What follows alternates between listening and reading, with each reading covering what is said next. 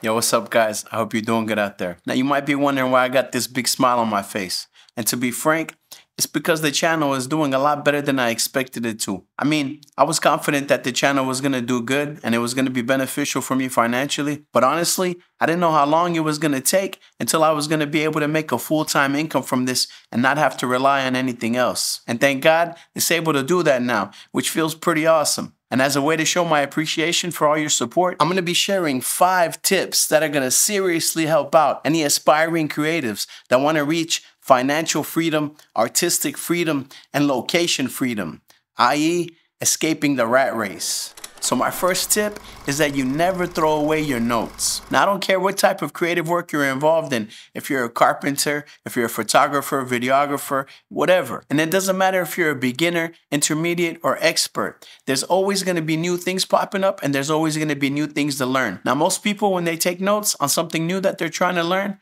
they're doing it because it's going to help them learn faster. And while that's most definitely true, there's 2 other very important uses for your notes that most people overlook. Let me explain. So about 3 years ago, when I first really started to get serious about content creation and videography, photography, and other creative endeavors, I was really soaking up a whole bunch of information. And after that, I jumped right in and started making videos. Now, initially, the first 3 or 4 didn't do that well. But like the 5th or 6th video actually started to get some traction. And currently, that video has around 150,000 views. Now, fast forward about a year and a half later, I have multiple videos with over 50,000 views, a few with over 100,000 views, and I even have a few videos that are currently at about 350,000 views, which is relatively high for my niche. Now, you would think after experiencing that it would be a big boost of confidence for me and that it'd be easier to make videos going forward. And no doubt, it does have that effect. But the thing is that there's ups and downs. While sometimes it's a boost of confidence, at other times, you're thinking to yourself, man, that was such a good video. It's going to be real difficult to ever make a video like that again. And you start doubting yourself and it starts to become a source of pressure for you. So when I start to overcomplicate things like that, what I do is I just go back to my original notes that I started taking 3 years ago. I go back to the notes I took on content creation, videography, storytelling, public speaking, all those things, right? And I just quickly reread those notes and review everything and realize that it was those simple concepts that got me to where I am today. If I just focus on those core principles, then I should be able to make videos as good as my previous ones and even better. So basically what I'm doing is using those old notes to ground myself when uncertainty and other negative thoughts try to creep in. It also helps me realize how far I've come, which is very important because you have to be grateful for your achievements. And that right there is more than enough reason for you not to throw away your notes. But there's also another reason, and that's going to help you make money with your notes. But I'm going to tell you about that a little bit further into the video. But first, let's talk about tip number 2, which is that you got to start before you're ready. You're never going to get to the point where you feel like, all right, now I know everything. Now I'm totally ready. And now I'm ready to start. It doesn't work that way. Don't fall into the trap of watching tutorial after tutorial after tutorial and not taking any action. Remember, you have to watch a little bit, take some notes, and then go out there and practice. You're never going to become an expert until you try and fail and try again and keep putting in the reps until you get results that you're pleased with. Also, make sure you don't fall into the mindset where you're telling yourself that you need a new camera or you need this or that piece of gear before you can start. Just start with what you have and start before you're ready. And that brings us to our 3rd tip, which is give away all your secrets. Now, before I explain exactly what that means, you have to keep in mind that as a creative, there's mainly 2 ways to make money. Either you're doing client work where you're hired by other people, or you're creating content for your own personal brand or company. And both can be extremely lucrative and complement each other. That's why I recommend you start creating content before you ever get your first client. And once your content gets to a certain level, clients will start reaching out to you instead of you having to go to them. And that's why you want to give away all your secrets,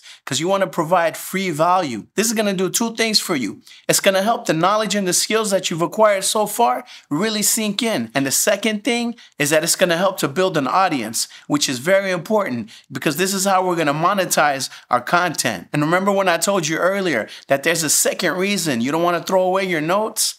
Well, this is it. When you go back and look at all the notes that you took and learning all the skills that you needed, those are going to serve as content outlines and ideas, because basically what you have in your hands is a roadmap of how you got from point A to to be, which is going to be very valuable for people that are in an earlier stage of the journey than you are. So go back in your notes and find all the gems and all the important information that you've internalized and create content with that. And once you've gotten your feet wet and you've done that for a while, my next tip is that you work for free. Yeah, you heard me right. And I know it sounds counterintuitive, but let me explain. So as many of you may know, before I got into content creation, videography, and photography, I used to teach boxing and mixed martial arts. Now I've pretty much been involved with martial arts ever since I was a small kid. So when I moved from Texas to Malaysia, unfortunately, there was nowhere to train. So what I did, being that I love martial arts and self-defense and fitness and everything, I started a small class for free for myself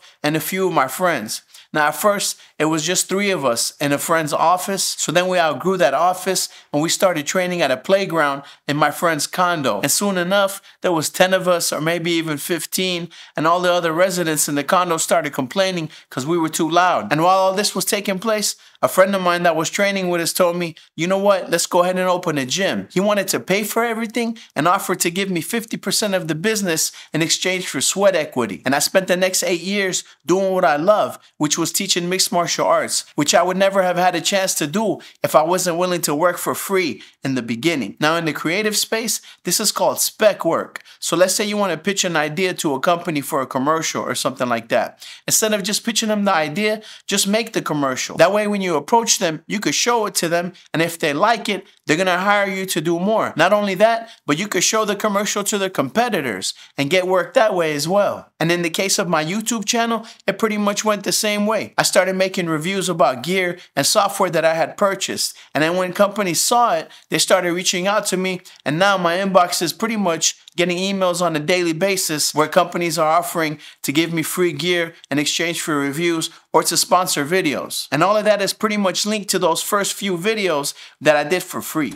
And that brings us to my 5th tip, which is a concept called show, don't tell. So let's say that I want to tell you about my Filmic LUT pack and Lightroom profiles. Instead of sitting here and just telling you about how great they are and how awesome they're going to make your photos and footage look, I could show you instead, which is going to be much more effective. Take my teal and orange juice LUT, for example. It's one of my favorite LUTs, and it pretty much looks good on anything that I slap it on. And considering that my LUT pack and Lightroom profile pack is only 15 bucks, it makes it extremely attractive because you could easily go to my website, fulancreative.com, and purchase my LUT pack or Lightroom profile pack, which is going to give your footage and photos that extra pop. You see how I did that? That was an example of me showing you and not just telling you. Now I'm going to be straight up with you. Getting to this point as a creative entrepreneur where the money that's coming in is actually pretty good took a lot of hard work and took me about 2 years.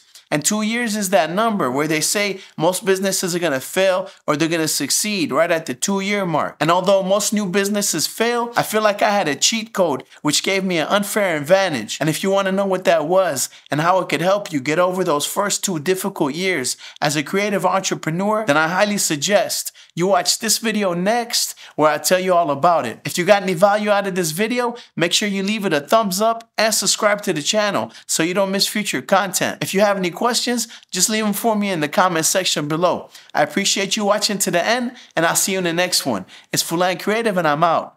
Peace.